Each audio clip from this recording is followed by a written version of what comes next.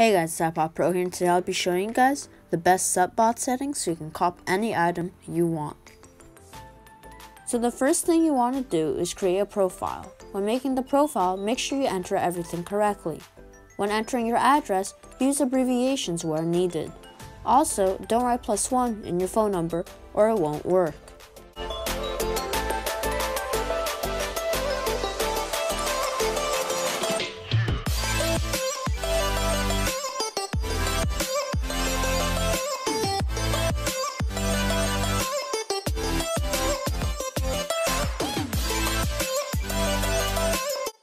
Afterwards, save the profile and select it.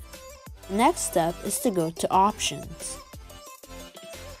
Click on to sign into Google and connect your account.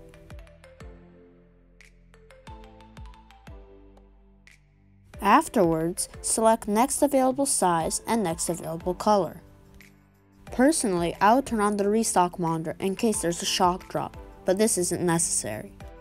I would set the delay of the bot to 3 or 3.1 seconds so the bot doesn't get detected. The final thing you should select is the Disable Images tab. Now, when a drop is about to happen, select the item 30 minutes beforehand with the chosen size and color. Click Start Bot 2 or 3 minutes before the drop.